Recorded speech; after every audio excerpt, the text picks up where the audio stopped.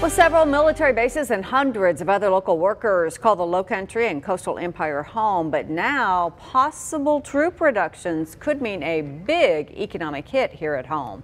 Now, a big chunk of our region's economy is tied to the military. But now there is a growing fear that thousands of troops might be cut next year, which would be crippling to the area. From Liberty County to Chatham County, leaders are bracing for the potential loss and doing what they can to minimize impact. WJCL's Nick Notario working for you to explain why this could happen. Nick. Yeah, the military says another round of cuts could happen in 2015.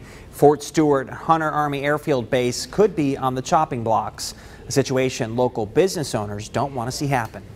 With nearly 30,000 troops, the military plays a vital role in the coastal region.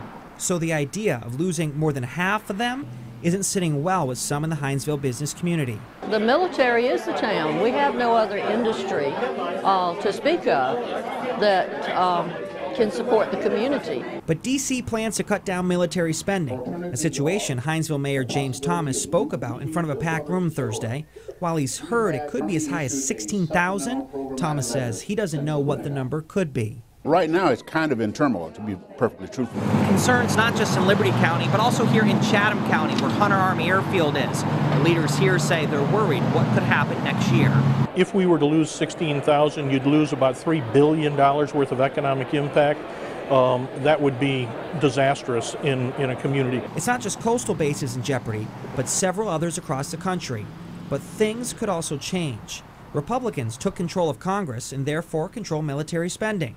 So local leaders say it could go either way. In fact, we might even get more troops to our region. If sequester ramps down, and particularly with the ISIS threat out there, we may see a further investment or a restoration of some of the investment in the military. We think that there's a better chance of the military not being decreased as significantly as it probably would have been in another case.